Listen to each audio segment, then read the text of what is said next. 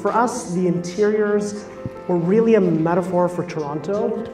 And what that means is it's somewhere between this kind of quality of exuberance, and so where the tower is located in the center of the city, it's a really dynamic part of the city.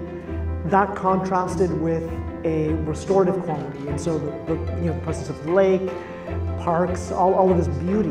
So what you'll notice is tonight, in the sales gallery, that same balance exists. And so even this space here is kind of restorative, is calming. The exuberance comes through with kind of artistic use of color, form.